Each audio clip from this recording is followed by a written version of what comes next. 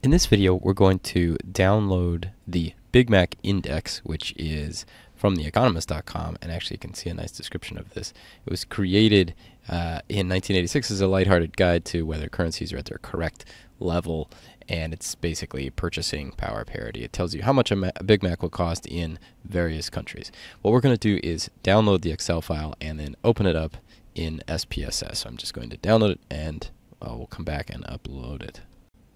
Okay, first I'm going to close this current data set. Now, if you're wondering how on earth you would close something, especially when you click on File and see that Close is almost always dimmed out, what you can do is go to the upper right corner and then hit the X button, and then it'll of course ask you, are you sure you want to do that? And I'll say yes, and then I don't want to save the output from there. The downside, though, of course, is that if you only have that one file running, you will also close SPSS Statistics. But in our case, that's fine. Now, notice the file that we downloaded from before was also an Excel file. It was in XLS format. And in fact, you can see that once SPSS loads by clicking on File and then going to Open, go to Data, and then go to your downloads location. Notice, too, that it says by files of type will be SAV, and you won't see Excel. But if I select Excel, I can now see by Big Mac file, which I'll open here. When you do that, you'll see a Read Excel file dialog box, which you'll need to provide some answers to. And I'm going to leave all of these as default, but notice what it's doing. It will read the variable names from the first row of data. So remember, you have to have a variable, which is, of course, this, and that it needs to have a name associated with it, which can't have spaces and special characters. It needs to have a name. So we're going to hit OK here, and we'll get this screen here. So we see country, local price, dollar, and this comes from the header from the Excel document. So based on what we did before, if you don't want to have this underscore displayed on your screen, especially when, clicking this button here, it doesn't do anything at all, and that's because we don't have any labels set up. What you can do is click on the variable view, and then under label for, say, local price, you can type in local space price. And now, if you go back to our data view and turn on our labels, you should see a local price, but you don't. If you want to see a label for a variable, the only way to do that is to hover the mouse over that column, and then you'll see the label appear.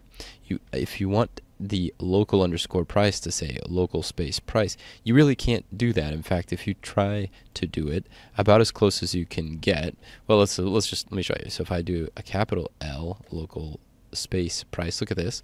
I'm going to get an error. It says the variable name contains an illegal character, and instead it gives me local underscore price. So one alternative is to create the name, set the name of the variable to something with a capital letter, or something that simply looks a little nicer. Or, as we saw before, hover over the column when you're ready to go. And once you get into outputting these your data into charts and illustrations, then you can be a bit more, you can make the visuals look better and output nicer looking columns, variable names. But for now, it's just a hover over the column to get what you're after. That said, though, if you're wondering why this button has no effect, there's a very good reason for it. If you look at the, for example, value of 55.0, and now you go to local price, which is what that was, and you look at the values, there are no values defined at all.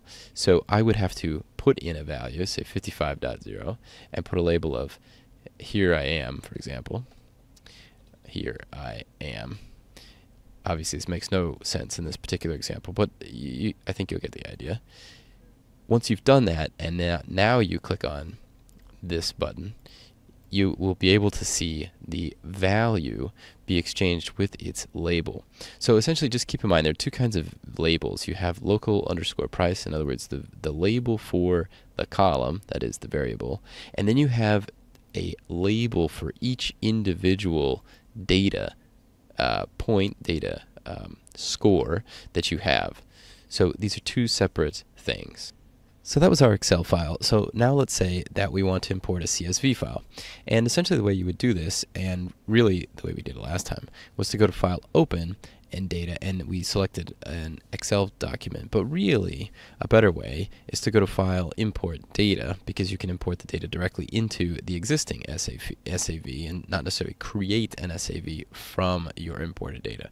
But in any case, File, Import Data, and then you can choose Excel or text data or CSV and so on. Now, if you have a database, then you would click on New Query, but you'll need to have your ODBC connection set up for that. In this case, we're going to do a CSV file, and we're also going to select essentially the same data that we had from before, but this time it's in CSV format. So I'm going to click on OK, or Open, and notice too that your encoding is UTF-8 here, which is sort of Unicode. And now notice the kind of results we get on this screen. So it says first line contains variable names. That's familiar from the last, from the Excel import. Remove leading spaces from string values. You can, of course, do that if you like. Remove trailing spaces from string values. The delimiter between values, that's comma, of course, because this is a comma separated value file. And then the decimal symbol, is that a period or is that a comma? The text qualifier and cache data locally and percentage of values that that determine the data type, 95. So these are essentially the same options that we saw, or most of those are the same options that we saw from Excel. But you also get a wizard here if you'd like to run through the wizard this way. So this in this case, I'm actually going to click on cancel, but this should look actually very familiar from if you're used to Excel's import feature. But in our case, we're going to import data.